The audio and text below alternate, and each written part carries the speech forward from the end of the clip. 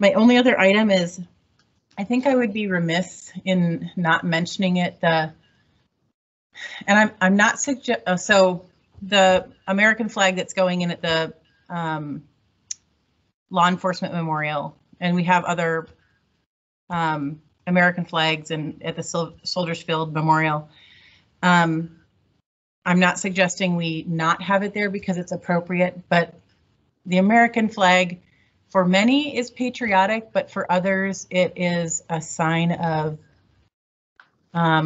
injustices. And I just wanted to make sure that when we're thinking about that, some of those symbols that we put into our parks are well-intentioned and support some of our community, they could also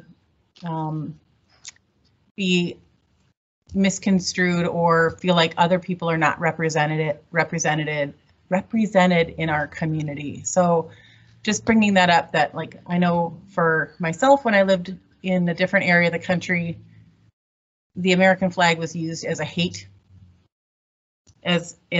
thing. It was a sign that you could get in trouble, or you could be, and just to make sure that we know that some of our members of our community will see it that way, and that I know it's not intended that way. Just yeah. So with that, I appreciate our partnership with all the people, including the law enforcement organization, and their contributions to our park and our community. So with that, Paul, I'm going to turn it back to you. Are there